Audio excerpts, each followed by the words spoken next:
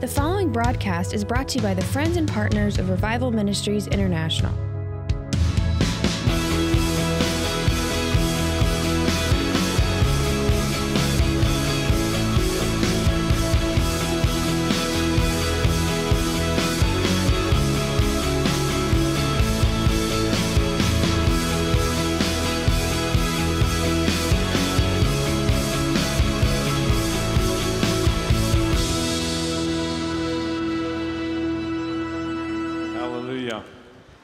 Thank you, Jesus.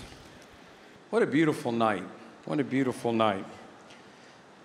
You know, I know most of you were here this morning. Some of you weren't. I'm going to do part 2.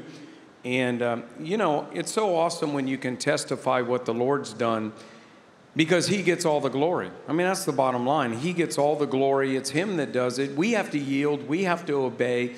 But ultimately, God gets all the glory. And it's just, I'll just say this starting off. You never know how much God is helping you till you're through the other side. Like with a lot of the massive events that Dr. Rodney's heard from God, Pastors Rodney and Adonica, and they floored it. And in the midst of it, it's like, how in the world is this going to happen? And then, of course, it does happen, like Good News New York and many other things.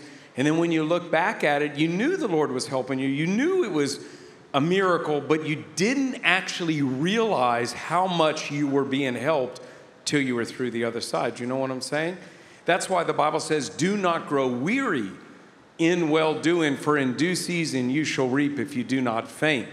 And this morning I started off, I told Pastor Rodney, I looked down at my phone and I realized it was September 1st, not this morning, but a few days ago. And in September 1st, 25 years ago, was the first day of the River Bible Institute. Matter of fact, he started the church in December of 96. So watch how fast this goes. December 96, the first service, and you fast forward, 9 months, and you have the Bible school starting. So that's how everything happened. So Jennifer and I are charter class graduates, and started Bible college September 1st, 1997. So let's pick it up, and I'm going to tell a few things that happened in part 2. And open your Bibles to 1 Chronicles chapter 21. You know, I started there this morning talking about David, and David is a man after God's own heart. And I really appreciate David. He was real. You could see different things that he went through. He had great victories, but he also had some mistakes, and he learned from it. But if you go to 1 Chronicles 21, it says in verse 16, it says, David lifted up his eyes and saw the angel of the Lord standing between earth and heavens, having a drawn sword in his hand stretched out over Jerusalem. Then David and the elders clothed in sackcloth fell upon their faces. Now, the problem was David numbered the people. David made a mistake. He loved God with all of his heart. You guys know everything that he went through. And so there he is. He made a mistake. Here's an angel 500 feet tall looking at him mean with a sword drawn, ready to take him out. And, of course, he fell on his face. And we'll find out in a minute that he puts together an offering. He says, Lord, don't let me take the responsibility, not the people. But one thing I wanted to show you was verse 1. And this is the thing that you got to be careful of. 1 Chronicles 21:1. It says, Satan, an adversary, stood up against Israel and stirred up David to number Israel. So the enemy will come and stir things up in you and try to get you to go in a different path. And that's what happened to David. He got full of pride. He said, man, let me see how many people I got. He numbered the people and made a mistake. But if you repent, if you turn around, as Pastor Tom was saying, whatever you're doing, turn the other way, then God always has a way of escape or a way of deliverance for you. Can you say amen? So David numbers the people. He makes a mistake. And then if you go down to verse 22, then David said to Ornan, grant unto me this threshing floor that I may build an altar on it to the Lord. You shall charge me full price for it, that the plague may be averted from the people. And then verse 23 says, Ornan said to David, take it and let the Lord do let the Lord thy king do what is good in thy eyes. I give the oxen the burnt offerings and the threshing sledges and wood and the wheat and the meal offerings. I give it all. I want to say this. Very few times do you run into two givers like that. You got David that goes on to say, I'll just read the next verse. He says, and King David said to Ornan, no, but I will pay full price. I will not take what is yours for the Lord, nor burnt offerings, which cost me nothing. So here you have Ornan saying, man, hold on a second. Is this for the Lord? I'm not charging you a penny. You had two people. The Bible says where your treasure is, there is your heart. You had two people that were totally sold out to God, that would do whatever it took to please God. And so they got into a giving war. And a lot of times I talk about people that, Pastor Rodney on the road getting into a giving war. I'm going to go talk a little bit about our story today. But I give it all. I will not give the Lord an offering that costs me nothing. So the enemy will come and tell you not to give. Just like in verse 1, the enemy will come and stir things up. The number one reason, other than people not loving God, that people don't give is because of fear. Because they think, well, if I do what God is saying, even though they know it's the Lord, they feel they won't have enough. So they don't give, they don't tithe, they don't bring offerings in because they're actually full of fear. And that comes from the enemy. The Lord's not giving you a spirit of fear, but of power, love, and a sound mind. So when the Lord speaks to you about a seed, he has a harvest in mind. And so you got to yield to the Holy Ghost. Can you say amen? So what happened with Jennifer and I is we were, called into business, making a lot of money. The Lord was blessing us. The Lord, as we started to step out, we tithed. We started tithing for the first time. The Lord tripled our income. And I'm just going to come down here and just flow a little bit. So the Lord tripled our income. We put up Mark 11, 23, 24. We started to become kingdom people, real kingdom people. I mean, yes, whatever we put our hand to shall prosper. Yes, remember the Lord thy God. He shall give you the anointing, the power, the ability to create wealth. We had the anointing to create wealth. We were totally sold out. My wife gets on as you heard this morning, she went on a quest for God. She went on a serious quest for God and left for 2 months. My wife left me for 2 months, okay? So, but it was all good on search for God. Has a great encounter. In Doctors Rodney and Adonica's meetings on the road, she had a great encounter with God. Then you guys know, I flew to find out what was going on. I had an encounter. Little did I know that touch would change our lives forever, for the rest of our lives. Because revival's not just about a touch, it's about a change. So we're radically sowing. My wife is radically sowing. Then, as you heard, I started touching serious treasure. They're not really saying, what about your car? Like my real special muscle car, my old car, then my wife's bracelet and different things. And we didn't realize the Lord was actually seeing if he could trust us. Even seeing if we would obey his voice really is what would happen. Because if you're not faithful in unrighteous mammon, who will trust you with the true riches? See, if you're not faithful with money, then you're going to be entrusted with the supernatural power of God? Really? Absolutely not. Where your treasure is, there is your heart. So I'm going to fast forward a little. So then we sowed ourselves into the offerings. We said, Lord, what's the best gift we have? The Lord said, you and your wife and your wife and you and your talents and your abilities. We sowed ourselves in. We opened our house up. I had an emergency meeting in my business and said, guys, I'm out of here. This was July of 97. School started September 1st of 97. Some of y'all that just answered the call for school, you got all the way till January. Man, you got a life. You got tons of time. We had like 5 weeks. We go back, had an emergency meeting. I said, guys, God called me in the ministry. I did an altar call, had about 30 or 40 people come, even Jewish people. The fire of God fell. And that's how we left our business. We had a revival meeting and said, guys, we're out of here. Boom. That's how we got called in the ministry. Then we had to take the ballast off of things that we had. We opened up our house. We said, take everything. It's true. It's a fact. And there was a peace and a grace for it. We gave away everything. People came with moving trucks, everything. If you ever want to move and wonder how you're going to get everything out, just give it all away and people will come and you won't even have to hire a moving truck. It's not really a problem. And so they took everything. You know, and which was fun. We didn't, not one, I promise you before the Lord, there wasn't one thing that we loosed, that we got rid of, that we cried over or said, oh, I wish I wouldn't have done that. No, it was all the Lord. Actually, the things of God became so much more important to us than things. Seek ye first the kingdom of God and his righteousness, and these things will come. That there was a great joy in it, that we were changing our whole life and going to Bible college. So then we loosed everything. Of course, everybody thought we were nuts and crazy, multi-million-dollar company, all these people working. And the Lord really had to speak to me, because when I went to the Lord and wrote that letter, Impossible Reasons to Go to Bible College, I was not in my spirit, I was in my natural mind. Because it makes sense. If you think about it in the natural, I said stuff like this to the Lord. I said, Lord, what about all these people that work for us? I mean, really, is it right for me, for all of those people to lose their job? I mean, so you see how I was talking to the Lord. I said, it's not, I mean, what about them? I got people that have worked for me for years. What's going to happen to these people? Who's going to pay them? So, I mean, this is me talking in the natural to God. I said, look, my personal overhead's $30,000 a month. So I started listing all these reasons why God must have forgot. He must have forgot these things, because there's no way we were called to Bible college, you know. So I wrote all these things down, and the Lord really spoke to me and said, are you their source, or am I their source? I wasn't their source. I wasn't those people's source. God was their source. So what am I saying? Oh, well, if I go into ministry, then God's not going to take care of them. No, God's their source, not me. And so I had that encounter with God. We came and we sowed ourselves in to the ministry.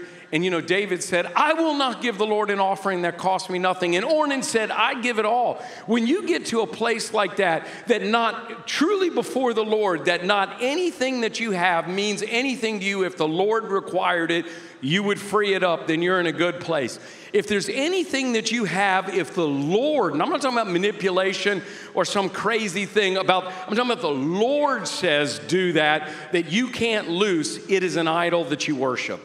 Now, I know that's bold talk, and people might think, oh, that's just a little too, no, it's not too strong. Every good and perfect gift comes from the Father above. By virtue of creation, everything is his. If the Lord says, there's a reason why he would speak to you about something.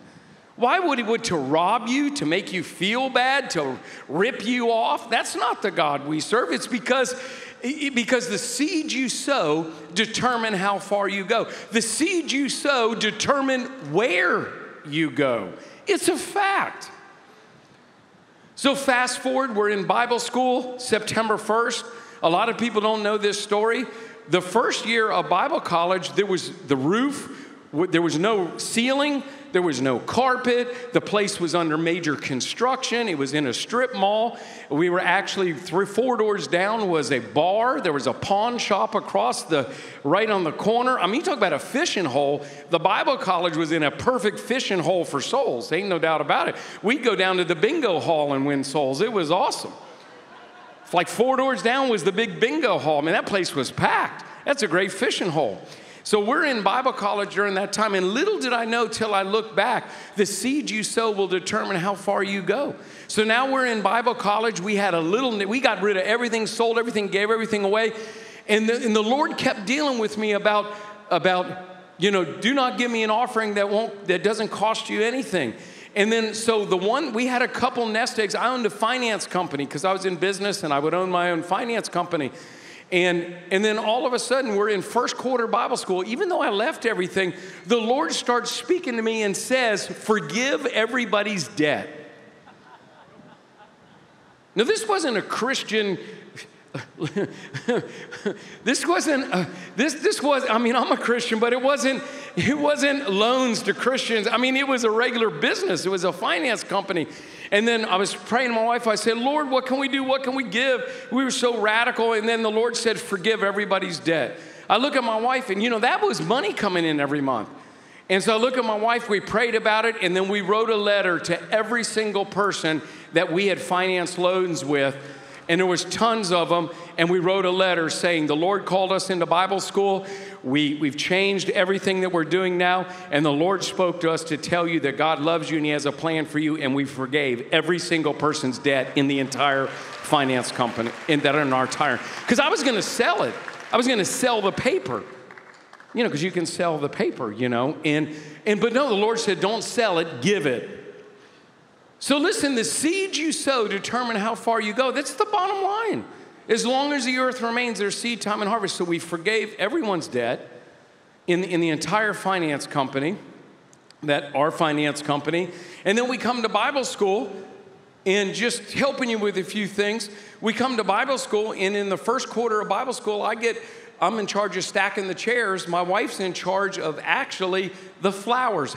The very first pulpit that ever came into the Bible school was a clear pulpit, said River Bible Institute. I was the person that pulled the plastic, the sheet of paper off of it, and was getting a special acrylic liquid that you had to polish it. That was my first job. And I'm going to tell you, it was kind of hard for me to focus on the instructors because I would see them slap the pulpit and stuff, and I'm saying, man, look at all those fingerprints. This is terrible. I mean, the guy's grabbing it, shaking it, And so right after the one instructor left, I would run up there with the little spray. I'd be underneath the thing, and I promise you, I always said the same thing. Lord, I thank you, I'll be faithful with a little. You'll make me rule over much. Thank you, I'll be faithful with a little. And I would get under that thing, and then there was a way that you had to buff the scratches out. I mean, my job was the pulpit. Bless God, that pulpit was going to look better than any pulpit ever looked in its life. And that was my job. My wife was in charge of the flowers. Man, every time she ran up there, she was pulling the flowers out and everything. But it was a great honor and a great privilege to do that. Then I got as an usher. And then my wife got put in charge of the ready room on leading up to this. It was a little ready room in the back of Bible school right back there. And because I'm talking about you go where you sow, and I'll not give you, Lord, an offering that costs you nothing. I want you to realize we came from a multi-million-dollar company where we had pretty much anything we wanted, and the Lord blessed us to sowing everything. We're in first quarter Bible school sowing extremely radically, not in business anymore. Someone said, what do you mean? Well, there was tuition when Bible school started.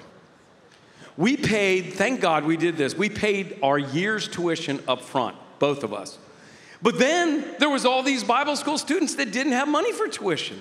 And they became our friends. And they were like, oh, Jesus, I got tuition. Because every week you'd have a line of people, and the dean would meet with them and say, okay, how are you going to pay? I mean, it was the way it was. And so then we started paying people's tuition in full all the time. My wife would come to me, honey, so-and-so, yes, Sally, yeah. She doesn't have tuition. Praise God. We just paid in full. So we're paying all this money in Bible school, paying people's tuition, their rent, crazy stuff. Then my wife gets in charge of the ready room. And you guys they had no idea. They didn't really know us. We didn't really know them as far as we're students. They're pastors, Rodney and Adonica. My wife gets in charge of the ready room. My wife said, man, we got to take this thing to the next level. She bought all the furniture for the ready room. She bought all the appliances for the ready room. She bought every bit of the drinks, everything. She bought everything for the ready room. And then she would call ahead, because back then it'd be a different speaker each week, pretty much in Bible school a long time ago. And she would call their ministries ahead of time. What do they like to drink? What do they eat? So whenever they came in, when you opened the refrigerator, it had the exact type of drink they wanted, the exact type of snacks they ate, and everything. And they didn't know this, but we did it unto the Lord. But my wife funded the entire ready room, every bit of it. And so we were sowing radically. Lord, we'll be faithful with little, we'll be ruler over much. Then I moved up to head usher and the whole thing. So we were just plugging in and just pressing in and sowing radically. Then they didn't have chairs for the Bible school. And so pastors preaching, and there wasn't any chairs. So then I remember one time they said, listen, we're going to receive an offering. We're just going to knock these chairs out. My wife sewed her wedding ring. My wife sewed so many wedding rings, it's unbelievable. But, she took her very special wedding ring. It was one of the few things we had, that we hadn't sewed. And she sewed her wedding ring. And I don't think Pastor Rodney and Donica have heard probably any of these stories or many of these stories ever, because but I'm trying to give you an idea of what happened. And so we sowed towards the chairs in the Bible school. You go where you sow. And then we were the right-hand people to the dean at that time, just plugging in, doing whatever it took. And, of course, that's how we got noticed, because we were always serving and doing things. When Dr. Rodney came off the platform after 1 year of Bible school, and said, I want you guys to pray about going in the, coming on with me in the road. Well, the Lord had already spoke to my wife 4 months ahead of time that we're going to be hired. We're going to go around the world. We got our passports, packed our bags. This is a true story. 4 months before we ever graduated, we already had our bags by the front door and our passports. Fact. But we never did faith without hints is dead. I didn't put an application into the ministry. I didn't pull them to the side and say, hey, I'm your man. Nothing. It was just the Lord. Your gift will make a way. The Lord promotes, right? So I'm leading up to something, and I'm telling a story because it's so emotional 25 years later. This is kind of the story of what's happened. And so then when he came off and said, I want you to pray about it, and we started jumping up and down, especially my wife. No, we don't need to pray. We know. And she told him the whole story. And he said, listen, let me just help you with something. We're going to get into some really, really crazy situations. And you better know that you know that you know that you're called of God, because we're going to get into some tough situations. He says, no, I'm not going to accept your answer. Pray for 3 days and let me know. And it was only 2 days. And we said, hey, we can't go another day. We're going. And thank God we had our passports, and thank God we had our bags packed, because I'll be honest with you, when we hit the road, you're talking back then, 2 meetings a day, 6 days a week, 46 weeks of the year, different cities, different country, year after year after year after year. It was awesome. Went around the world. But here's what I wanted to lead up to. We talk about, I will not give the Lord an offering that costs me nothing. I will give it all. And even though we were right before we got hired in Bible college, now this is a true story. I know this sounds crazy. We were giving so radically that we actually ran out of money. I'm talking about just within the first quarter of Bible school, we didn't have any money left. I know it's crazy, man. So, we were just, guest speakers would come in. I'd like, praise God, it's a man of God. 5,000, 5,000. It was just the way it was, And then we had people all come into our house because Bible school students didn't have any food to eat. So we were feeding everybody, and they'd come to our house. And the next thing you know, we go to get something. And my wife's like, I'm like, honey, we don't have any money left. And this is the crazy part. And the Lord was teaching us. And we had to take, this is a true story, we had to take some of our food back to the grocery store that we had an abundance of, like green beans and stuff, to switch it out for other things because we actually ran out. When I say I give it all, we sowed it all. And we didn't even plan to do it like that. We left everything and came, but we had this little nest egg, but that nest egg was gone in the first quarter of Bible college. But listen, no seed ever goes unnoticed. So we actually were in a place that we didn't have any money. Then supernaturally, God started bringing in the resources, everything. We were able to get through Bible college, live by faith, press in. Supernaturally, God took care of us. Now we're in the ministry. In 1998, we get hired. Then Dr. Rodney has a dream. And when he ever gets up and says, the Lord spoke to me, most people on staff grab the side of their pants or whatever, or their chair, because you never know what roller coaster you're about to go into. You need to have the gift of faith on you as a church or a staff when the Lord speaks to them, because it's an all or nothing thing. And he said he had a dream to go to New York and to launch one of the biggest soul winning crusades since the 50s. Actually, in that process, we were still in the church at that time, not on staff at that time. And when you came back and announced it, he announced it on a Sunday morning in the church. And we sowed $10,000 towards the Good News New York and said, Lord, we want to be a part of this. It was one of the last seeds we had of money that we had left, and we sowed it towards Good News New York. When we heard that he wanted to go to New York and launch one of the biggest, we said, Lord, we want to be a part. Little did I know that wherever you sow, you go. Little did I know that they would send us to New York for 6 months for that crusade. We were on the road, and the next thing you know, he has a dream, and he sends Jennifer and I to New York. We lived 6 months in New York and had the honor and privilege of working with Madison Square Garden and the whole teams and everything for New York. So we lived there for 6 months. You go where you sow. So little did we know, as we were sowing radically towards even that dream for the garden that ended up with 48,459 decisions, and my wife getting a download from heaven with the gospel soul winning scripture card and all the different things, that little did we know that as we sowed radically, I give it all. I will not give the Lord an offering that costs me anything. That we would actually go into that crusade that we sowed into. And in our life, this is how it's always been. We were sowing radically into the Bible college after that. We were sowing radically, doing everything we could because, man, our life was changed by going to Bible school. Because we came to Bible school and got equipped and trained to go to the nations and go into the world. Then Pastor Rodney comes out. There was a lot of problems in Bible school at the time with just different things that were happening. And he was on the road and, you're close. So you're just talking. He goes, man, I don't need this. I'm talking about every week on the road, different city, different country. He was like, man, maybe I should just shut the Bible school down. Maybe I should just, I got so much going on. There was just some problems at the time. And then I said to him, Pastor Rodney, you can't shut the Bible school down. I said, look, there's fruit. There's some problems, but look, we're fruit of the Bible school. And then he looks at me and goes, okay, you're the dean. I said, oh, no. I promise you, I went like this. No, it's not what I was saying. No. I promise you, I never wanted, and he goes, no, okay, you go in and run it. So Jennifer and I became the deans of the Bible college. That's how we became the deans of the Bible college. But we had sowed radically. You go where you sow. I will not give the Lord an offering that costs me nothing. So we were actually the deans of the Bible college for 3 years and on the road. Jessica was one of our Pastor Kenneth's wife, Pastor Jessica, was one of our right-hand people in Bible college because we had to use Bible school students at that time as the administration. It was just crazy. There was some administration, but it was just a little different. And her sister at the time. But you go where you sow. Your seeds determine how far you go. I will not give the Lord an offering that costs me nothing. I give it all. So don't ever underestimate the power of a seed because it produces.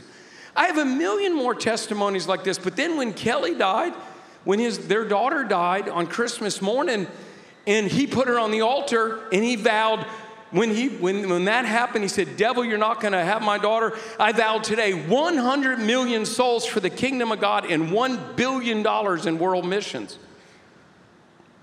And man, that so impacted us. Then the Lord spoke to him about going to Africa to launch these mass crusades. And we just prayed, Jennifer and I prayed and said, Lord, what can we do? We want to be a part of Africa. Lord, we want to get souls saved. And we sowed $10,000 into that crusade. Now, mind you, I'm not a multimillionaire in a business now. I'm on staff, a salary, not running any businesses, believing God, put seed in the ground, harvest coming in. I don't know why 10,000 was always a number for us. The only problem is we didn't really have that many times. So we just stepped out in faith. But we put $10,000 into Soweto. Little did I know, Pastor Rodney said, oh yeah, and you guys are going to go there and run the whole thing. So we went to Africa and ran the mass crusades as the crusade directors. The seeds you sow determine how far you go. The seeds you sow determine where you go. I will not give the Lord an offering. Now, mind you, that wasn't $100. Now, if that's all we had, that would be a massive offering. But listen, that's why David said, I will not give the Lord an offering that costs me nothing. You can't go to the King of glory. You can't go to the Alpha and Omega. You can't go to the creator of all things and tip him like you do a waitress. There's times the Lord speaks to you about sacrificial things. And we sowed and we went to that crusade. There's so many more stories. And then the end result is in those 4 crusades, 700,000 decisions. And then we were a part of it, not only financially, but in the labor side, in the organization of things. There's many times the Lord has spoke to us about doing supernatural things. And that's why I started off saying when you look back, you realize how much the Lord helped you. But I can tell you every significant thing that ever happened in our life happened with a significant seed before that happened. But at the time, you never knew what the future was. I will not give the Lord an offering that costs me nothing. I give it all. And many times as the Lord stirs you and puts in your spirit to do something that might look ridiculous to your head, it's basically a setup for what God has for you. And he just wants to see, will you be obedient? Because if you're not faithful with unrighteous mammon, how in the world is he going to trust you with the true riches? I've had the honor and privilege now of traveling all over the world with Dr. Rodney, he always, especially when he does revivals, he'll say something like this: I have never seen a church break open in revival that didn't break open in giving. Always, because where your treasure is, there is your heart. You can't, if you're not open to giving, you're not open to the move of the Holy Spirit, because everything's got to be about control. It's about the Holy Spirit controlling you, not you controlling the Holy Spirit. Can you say amen? So I'm just here to tell you guys, look, it's a journey. But David said, I will not give the Lord an offering that costs me nothing. And Ornan said, I give it all. You need to be at a place where you allow the fire of God to come and touch your heart. You need to be at a place that when the Lord speaks to you about possessions, if it's Him, there's nothing wrong with saying, okay, God, is that really you? Okay, I mean, you can get to a place that you have that type of relationship that you know when it's God. But even if you're coming along, you could say, wow, Lord, that's kind of big. And you can push it away, and you can say, hold on, pray in the Holy Ghost. Hold on, is that really you, Lord? And it'll be like a battering ram to your spirit. Boom, boom, boom. No matter what you do, you can't shake it. Morning, night, it keeps coming. To your spirit, your head might be arguing, but in your spirit, you're flooded with peace. You know what you're supposed to do. Your head is arguing, but your spirit is saying, yes, yes, yes. And if you will obey, God will make a way. Hallelujah. I will not give the Lord an offering that costs me nothing. And I'm going to speak to people. Everybody should be wanting to go to the next level. Everybody should be wanting to give more. Whatever you gave last week, last month, last year, God always increases. He multiplies. You should always be setting your faith bigger. And then the last thing is this. Many people get stuck in a rut. Pastor Rodney says a rut is a grave with both ends kicked out. What's a rut? A rut is somebody that used to be a giver that's not a giver anymore, because they went through some tough times. The Word of God works, and regardless if you went through a tough time, the Word of God is for the tough times and for every time. Many people need to stir up that gift that's within them. You need to go back to victories that you've had in your life where God has come through for you. And listen, if you ever were to sow a sacrificial seed, if you were ever to give God an offering that costs you nothing, an offering that costs something, I will not give the Lord an offering that costs nothing. To give a costly offering, to give it all, then you, for people that at once were in this place of being a giver, you need to rekindle that flame. Hallelujah. I was talking to a business guy in KBF. He comes to KBF. He's a Baptist. Comes to KBF. Doesn't even come to this church. Comes to KBF 4 times a year. Always sits in the back. About a year ago, he showed up at KBF. I saw him in the back. I was preaching, and the power of God fell on him. And I said something that I had never said before, maybe 2 years ago. It came out of my spirit because I don't talk like this. I said, the Lord has put a mantle of treasury on you. I don't even talk like that. That's what came out of my spirit. I said, a mantle of treasury has just dropped on you, has dropped on you. Well, he falls out under the power of God. So I keep preaching, Kingdom Business Fellowship, advancing the kingdom of God through business. And then next thing you know, I felt pick him up. Were you in that service? And I went, oh my gosh. I said, pick him up. This is a Baptist guy. Doesn't go to church here. I bring him up front. He's totally intoxicated with the Holy Spirit, drunk in the Holy Ghost. He comes up, I put the mic to his mouth. I had no idea what was happening, and he tells a testimony like this. And this is for somebody, and you really need to listen to this. He said, you know, I went through a downturn with the economy. I'm in commercial real estate. I was always wealthy, always did well. My business took such a crash in commercial real estate that it went down to almost anything. He said, I started drinking, started doing some things I had never done before. He got mad at God. He said, my wife was going to leave me. He was in a terrible situation because of money. And he goes, you know what? He goes, but then I started sowing again. I started giving again. It wasn't nearly what I used to do, but I turned my life around. I repented. I started sowing. And he said, I've come into KBF. And I'm just, hearing the word encouraging me that whatever I put my hand to shall prosper. The Lord's given me the anointing to create wealth, to establish his covenant, and all of this. And he said, then I decided to come tonight. The power of God hit me. You said there's a mantle of treasury on me. And he said, this is what happened. He said, today, my commission check was $1.1 million. His check, just his commission check, the day that he came to KBF was $1.1 million. And he said, the Lord turned my whole life around. But you know what he had to do? He had to start giving again. He had stopped giving. Because things got tough, he stopped giving. He stopped doing the very thing that he needed to do. I will not give the Lord an offering that costs me nothing. I give it all. And so I can just tell you from our experience from 25 years ago, coming here and coming to Bible college and going around the world with Dr. Rodney, I tell you, at some of the times that we had the biggest needs in the ministry, he sowed the biggest seeds. The biggest need is the biggest seed. I can't tell you how many times, because I happen to know what's going on with the finances and everything, especially on the road and crusades and stuff. I cannot remember one big crusade. And I don't even know if I should say stuff like this, but I'm trying to encourage you. I cannot think of one big crusade that the Lord spoke him to do that we ever had the money for. Ever. Ever. It wasn't like, oh, praise God, we got $500,000 in the bank, we can handle this. I've never heard those words ever come out of his mouth. Ever. It's just, the Lord spoke to me, floor it. Give, floor it. And the money would come in every time. Every time. And some of them, maybe it didn't come in, but the next city it came in. Faith begins where the will of God is known. So you have these desires and dreams. In closing, you got these big things in your heart. Do not back off on your giving. And I shared this morning, just touched on Malachi. Will a man rob God? You say, where have I robbed you? In tithes and offerings. You're cursed with a curse. Return unto me and I'll return unto you, says the Lord of hosts. If I will not open the windows of heaven and pour out a blessing and rebuke the devourer. I said this morning and it's so key. Your tithe is for your protection where God rebukes the devourer, but your offerings are for your production. Offerings are about future income. Tithe is about past income. Do you understand that? You can't tithe on something you've never got. So really where people rob God a lot of times, if you're a tither, you're not robbing God in your tithes, but you're robbing him in the offering. And the Lord will speak to you like when he said to David said, I will not give the Lord an offering that costs me nothing. I give it all. And Ornan said, did you say it was for the Lord?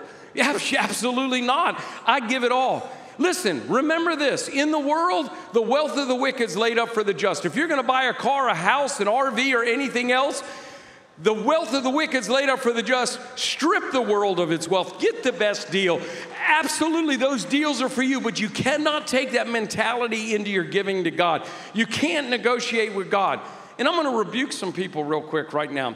Don't ever come to the book table and try to negotiate on the product sales. What is wrong with you? You know, do you think I could get that Bible for $300? No! I will pay full price. No, you can't do stuff like that. You can't gyp God. You can't go to God with some poverty, stingy, mingy, tightwad Scrooge mentality like you're going to negotiate with God. He's the King of glory. I will not give the Lord an offering that costs me nothing. Go to Amazon. Go to Barnes & Noble. Strip them of all of it. Get them to give it to you for free. But don't take that mentality over into the kingdom of God for the things of God if you want to be blessed. Hallelujah. The world system is based on supply and demand. The kingdom's business is based on seed time and harvest. Hallelujah. Whatsoever a man sows, that and that only will a man reap. Period. Don't put a question mark where God puts a period. God's word is true. Your situations and circumstances need to change. You need to get right with God and you need to say, I'm believing for some big things. I will not give the Lord an offering that costs me nothing. I give it all. If you speak to me, Lord, about it, I'll do it. Many people have backed off from giving. Many people have never entered into giving. But many people have backed off because of situation, well, the economy, COVID, this. God is your source and supply, not your job, not the world. The creator of heaven and earth, his treasury is full and he's ready to pour it out to every single person.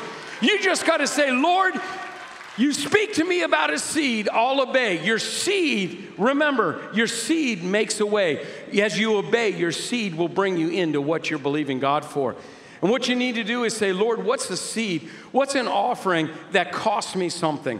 Anytime God's speaking to you about something big or a big move or direction, usually he touches something or he asks you. And you might not want to hear this, and I better close now on this. If you don't obey God, I'm going to tell you something I've learned. If God speaks to you about a big seed, something that's big, to you, special to you, if you don't obey, it's fine. It's a free will thing. But what I've learned about God is God's not going to ask you for that again. Someone said, oh, praise God, I'm off the hook. It always increases it from there. Don't worry, he's not going to ask for that again.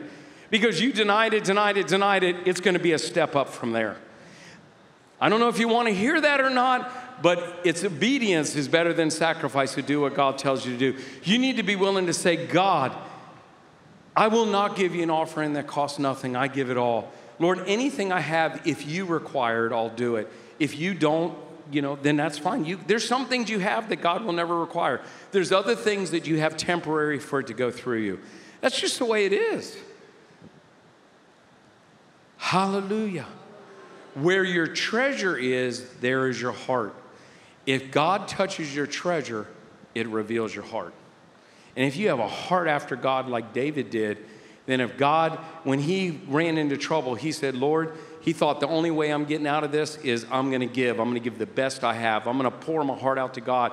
And because where your treasure is, there is your heart. He put everything together. He also paid for the house of the Lord. If I can't build it, I'll pay for it.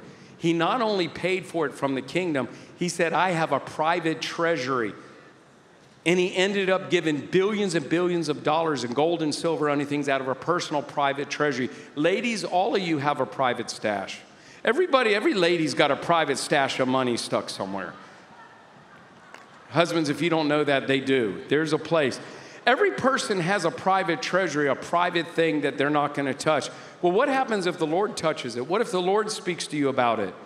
And not only did David pay for the house of the Lord out of his own personal private treasury, the people got so excited, they said, if you do this, David, we're going to do this. And they gave more than David did out of his personal private treasury. Then everybody rejoiced.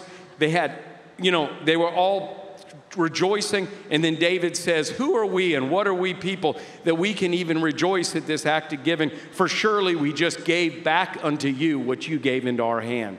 Or in other words, we're stewards, and all you're doing by acting and doing what God tells you to do is really giving God back what he already blessed you with.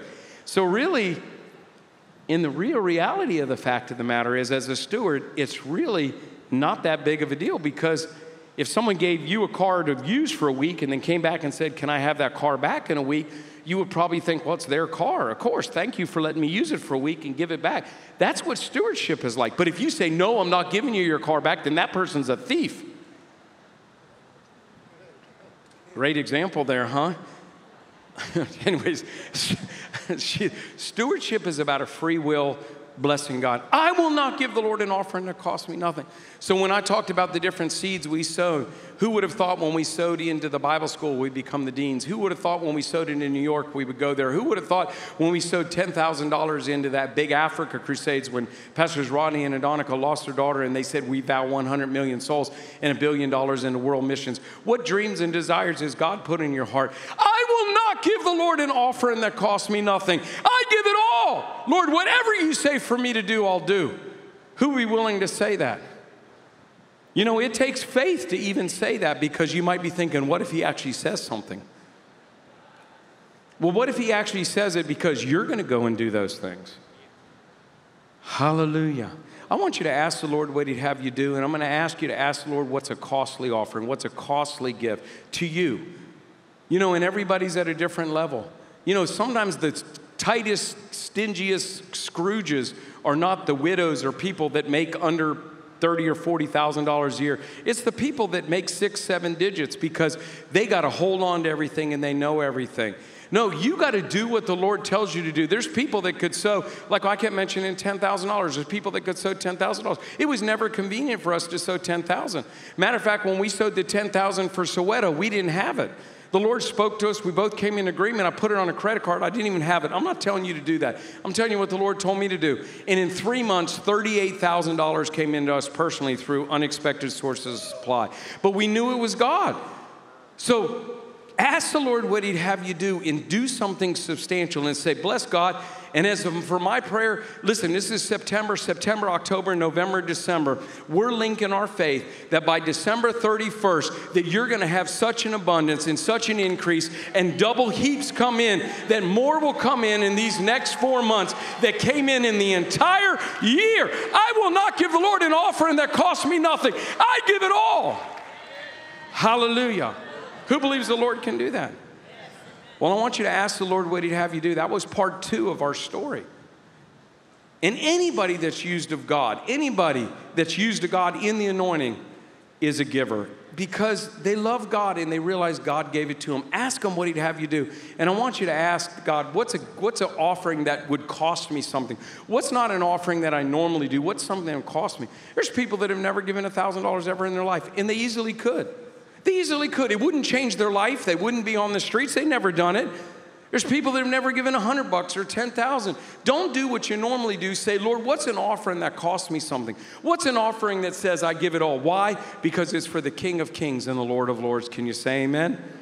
Hallelujah. Father, I pray for each and every person. Lord, even as I look back at our life and the testimonies that we had in those times that you spoke to us about those sacrificial seeds, we never understood what the future held, but we did obey, and we look back and see the victories. I pray you speak to the hearts of your people here and watch them by way of television, that, Father, they have dreams and desires that have not come to pass. They don't even exactly know what the future holds, but you do. You know the end from the beginning, Lord, and I thank you, Father, that as you speak to them about a seed, as you speak to them about what they're supposed to do, that you'll make a way, you'll open a door of opportunity for them, and that increase and multiplication would come, and that you would honor that sacrificial seed, that alabaster box, that as they say, I will not give the Lord an offering that costs me nothing, I give it all, that, Father, you would honor that just like you did in your word, and you're no respecter of people, and we expect nothing less than to hear miracles from heaven in Jesus' name. And I call in a quickening, a speeding up process. September, October, November, December, the best months they've ever had in Jesus' name, that the rain of heaven would pour on them, the blessings of God would pour on them as they obey in Jesus' name. If you believe it, give the Lord a great shout of victory. Hallelujah! Thank you for watching today on YouTube. Please press the subscribe button and also the notification button, and like and get the word out so others can watch.